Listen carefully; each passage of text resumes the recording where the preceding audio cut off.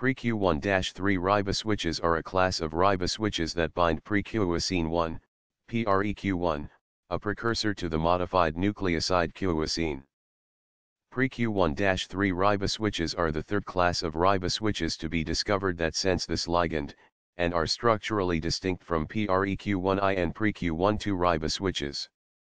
Most sequenced examples of PreQ1-III riboswitches are obtained from uncultivated metagenome samples, but the few examples in cultivated organisms are present in strains that are known to or suspected to be Faecalibacterium prosnitziae, a species of gram-positive Clostridia.